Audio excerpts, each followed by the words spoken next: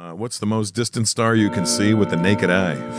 Ooh, that's an interesting question. I can answer that two ways. So one of them is the most distant thing you can see with the naked eye is our nearest red-blooded galaxy, the Andromeda galaxy.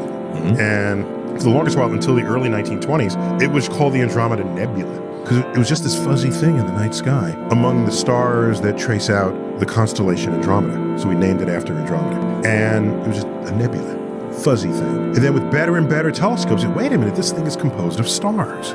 Wait a minute, this thing is far away. Wait a minute, this is an entire other galaxy.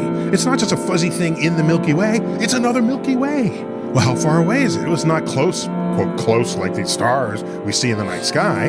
This is outside of our entire galaxy. The stars you see in the night sky are tens, hundreds, a few, or thousands of light years away.